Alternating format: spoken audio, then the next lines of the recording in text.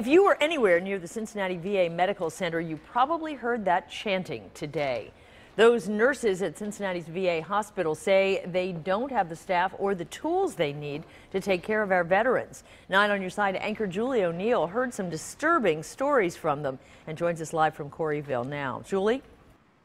Well, Carol, nurses here stood out in the cold today because they say they are burnt out. They say they're understaffed and veterans are suffering for it.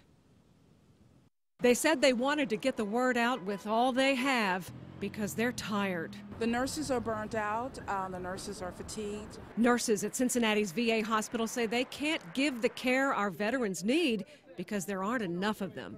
No one would want to need to have a CAT scan done on their lungs and somebody forgot or didn't have time to order it or to remind the provider that it was time for it to be done. And these are the kinds of things that I'm talking about in the outpatient area.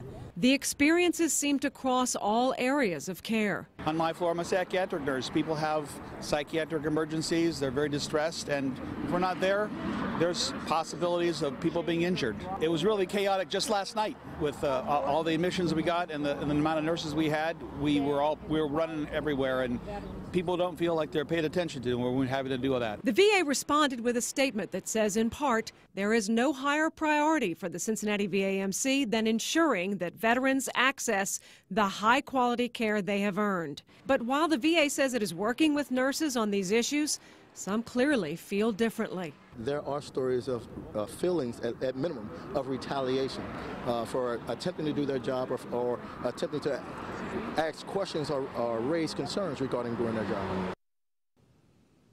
Now, we have the full statement from the VA on WCPO.com, and we will continue to follow all of the developments concerning the care of our veterans. Live in Corryville, Julie O'Neill, 9 on Your Side. Thank you.